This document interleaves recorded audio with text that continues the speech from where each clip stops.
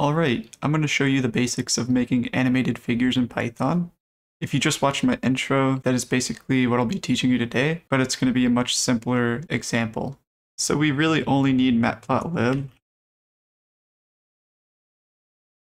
And let's just make our x and y values. I'm just going to use range 50, so 0 to 50, and then the same thing for y.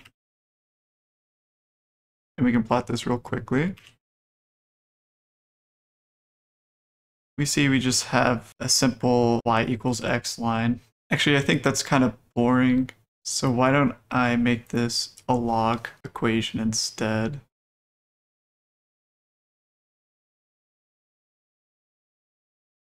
And we'll just do math.log2 because the log 0, so we have to go to 150.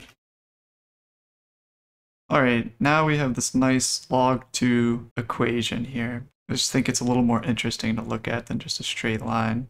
But all we really have to do is make a loop where we chop this up at the different x values and then put all the figures together in the end. So we'll just loop over the x for index and x.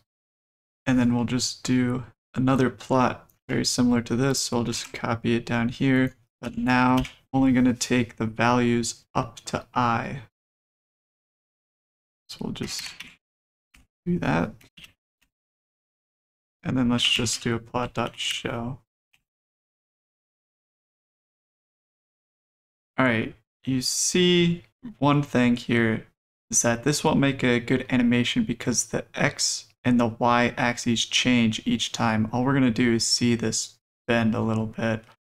So one of the fundamentals to making an animated figure is we need the x and y axes to stay the same, but depending on your project, maybe you'll want them to change. Here, I'm going to keep them the same. So we'll just do a plot.xlim, and we know that x goes from 1 to 50. And then for our ylim, so for the ylim, instead of finding the log values of 1 and 50, what we'll just do is pass the minimum value of y and then the maximum value of y, and then add just a little bit of buffer space. So let's just add 0.05. And now if we run this, you see the y and the x-axes stay the same, and we get now, instead of bending line, we see this growing line. Well, that's basically it for the figure. I'm just going to make the line with a little thicker.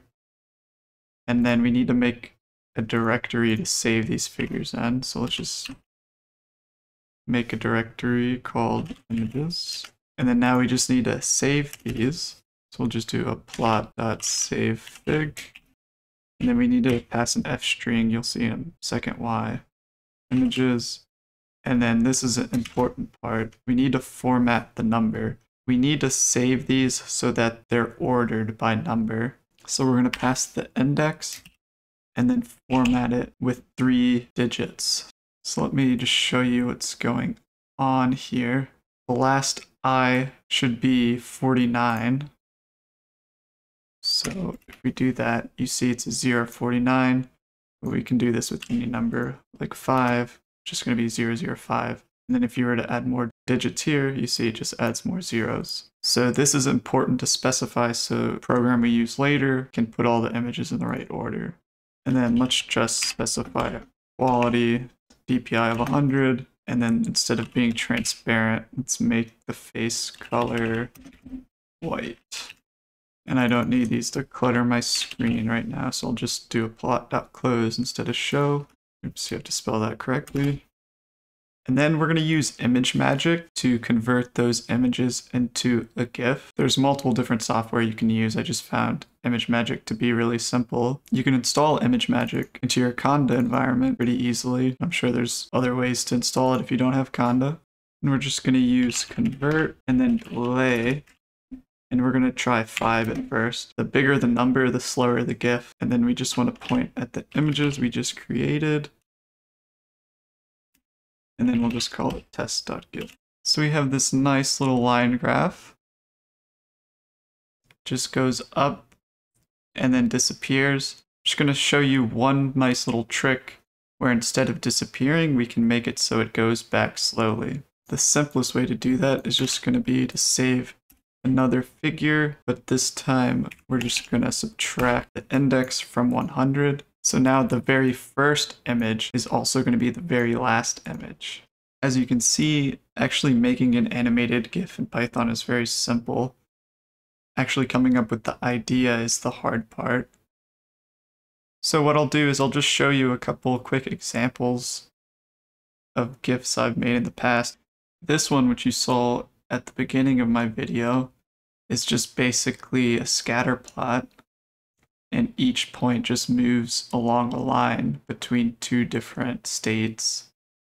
And then here's a really fast version of my COVID variant map.